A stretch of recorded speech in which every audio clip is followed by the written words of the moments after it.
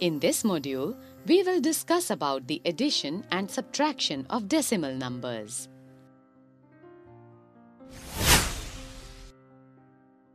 We will add 0.35 and 0.42. Let us see this expression in 10 into 10 grid. Mark 0.35 in this square by shading 3 tenths and coloring 5 hundredths.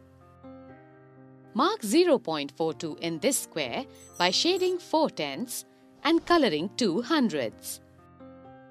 The total number of tenths in the square is 70 and the total number of hundredths in the square is 7. And summing up both 70 and 7, we have 77, which we express in decimals as 0.77. Now let us see in place value chart.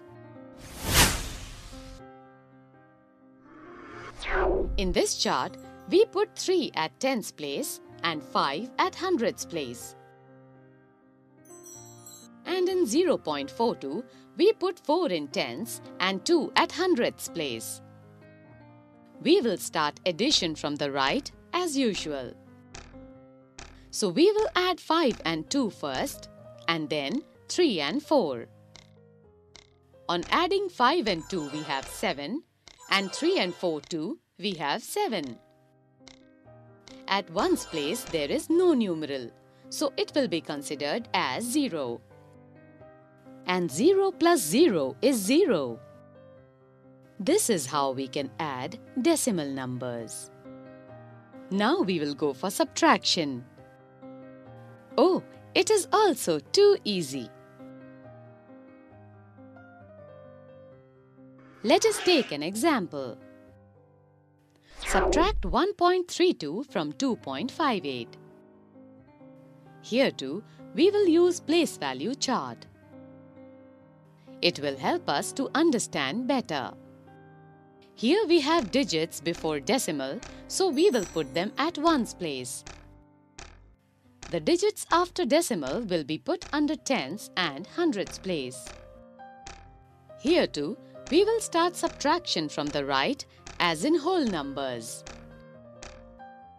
On subtracting 2 from 8, we have 6 at hundredths place.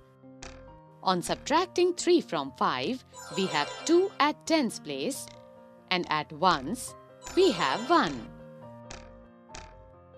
Thus, 2.58 minus 1.32 is equal to 1.26.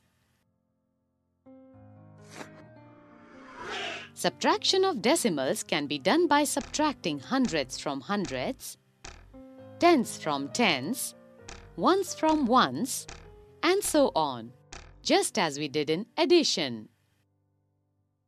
Let us subtract 1.74 from 3.5 also. Start subtracting from the hundredth place. Oops, we can't subtract 4 from 0. So, as we do in case of whole numbers, here too we will borrow from tens and subtract. So here we borrow 1 from 5. Now we have 10. On subtracting 4 from 10, we have 6. There, we are left with 4. Now also, we can't subtract 7 from 4. So again, we borrow 1 from 3. Now, we are left with 14 minus 7, which is 7. Now, on subtracting 1 from 2, we have 1. Thus, we have 1.76. Isn't it interesting?